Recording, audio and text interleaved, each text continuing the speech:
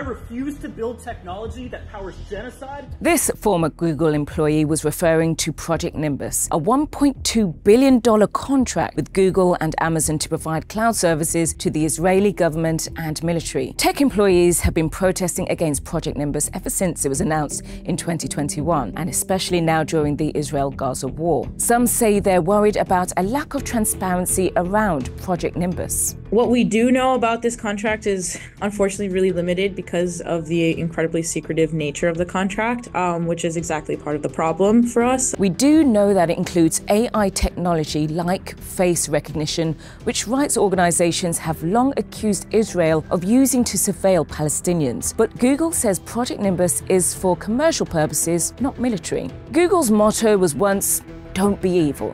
Tech workers say they're now protesting with that value in mind.